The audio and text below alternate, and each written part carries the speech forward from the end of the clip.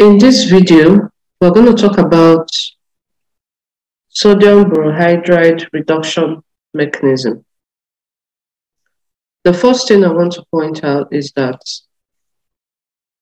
sodium borohydride cannot reduce an ester, carboxylic acid, and amide. It can only reduce aldehyde, ketone, and acyl chloride. So whenever you are given a compound, you need to first identify the functional groups that are present in order to know what part is being reduced. So for this particular compound, the functional group present that has carbonyl groups are 2. We have this. Now this here is an ester. And we have this. This is a ketone. So now we know that sodium borohydride cannot reduce an ester. Therefore, we're going to concentrate more on the ketone part. Okay?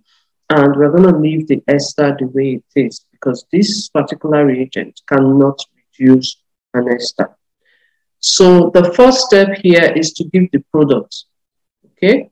When you are given something like this and you are asked to give the product, all you just need to do is to change this part to OH. So this is going to be our product.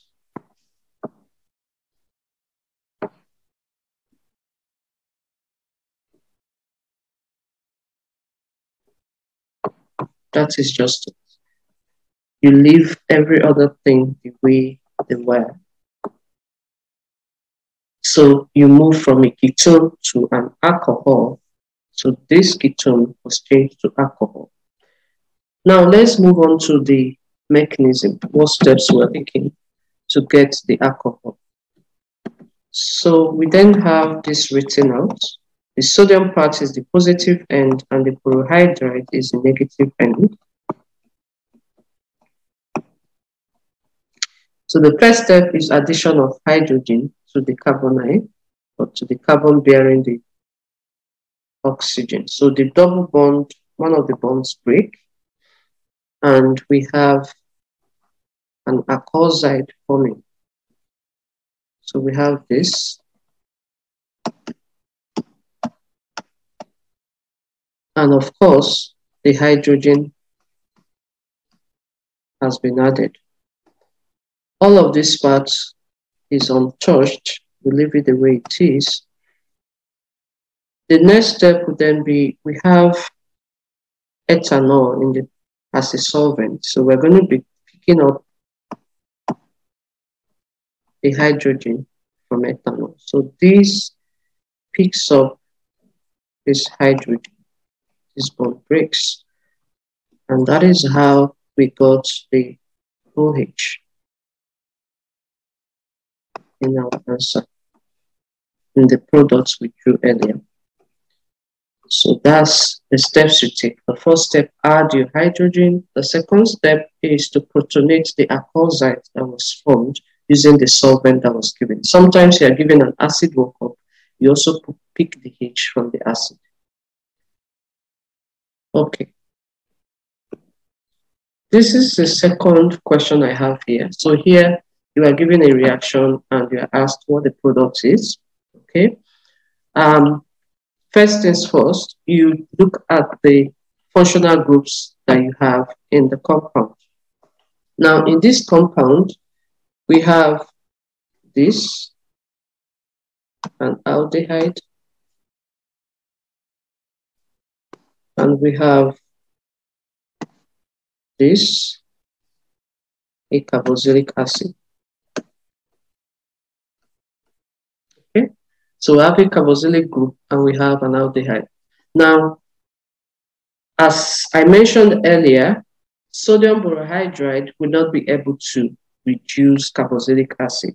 So your focus would then be on the aldehyde. Now, since we are asked for the product, we're going to draw the product to look like this. So this is going to be our product. All you just have to do is concentrate on the aldehyde and turn that to alcohol. Okay, turn this carbonyl part to the alcohol, and you leave the carboxylic acid the way it is. So this would be the product for this particular reaction. Now, let's do the mechanism. So for the mechanism, the first step would be addition of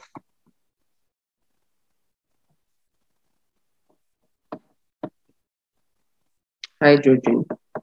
Okay, so you have this written out this way.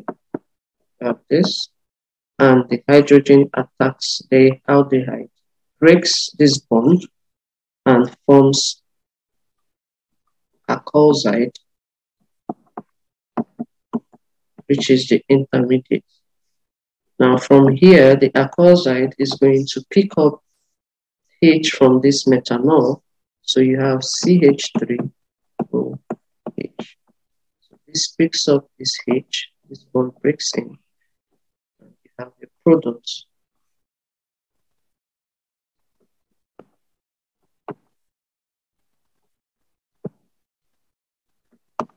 Okay, so pretty straightforward.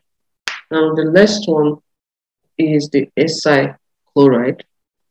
So in this case, it's like a two-step reaction. First will be reduction to an aldehyde, and the second part will be reducing the aldehyde to alcohol.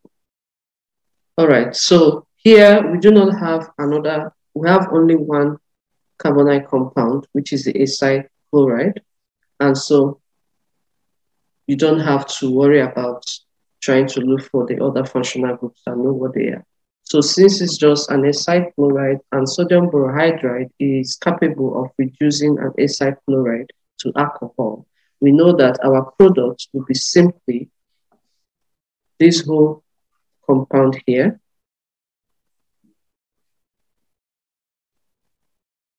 Every other thing remains the same. Just change this OH. So if you are asked to just give the product, all you just need to do is change the carbonyl compound to alcohol, okay? You don't have to go through the mechanism to figure it out. So just change this aspect, break the bond, and add H to the oxygen. That's just all you need to do, okay? But if you're asked to now draw the mechanism, it involves two steps. The first step is reducing this to an aldehyde, and the second step is then down to alcohol. So let's do the mechanism. So from here, we have, of course, we have our sodium, we have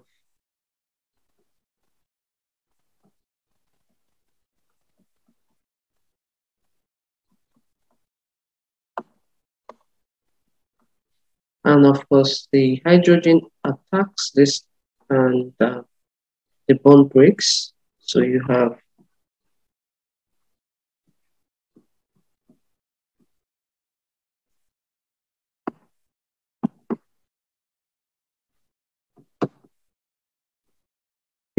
an alkoxide forming. Okay.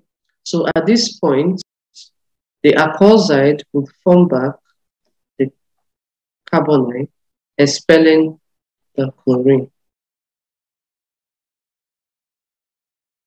So we are going to then get aldehyde.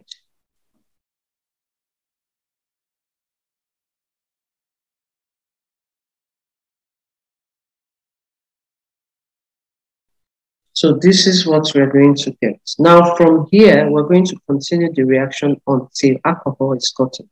So we're going to add another molecule of the sodium borohydride to continue the process. So we're going to start with this compound again. So we stopped at the formation of the aldehyde. This is what we have. So from here, we start again with the sodium, hydrogen, So this attacks this compound again, this breaks, and here we have the alcohol side.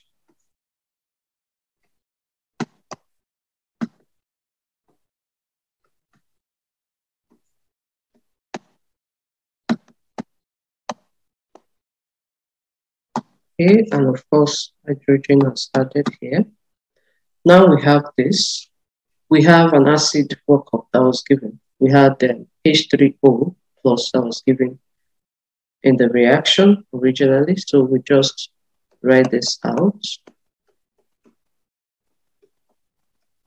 Okay, so this is going to pick up one of the hydrogens this bond breaks in, and the final product is going to then look like we did draw it earlier. So we have an alcohol.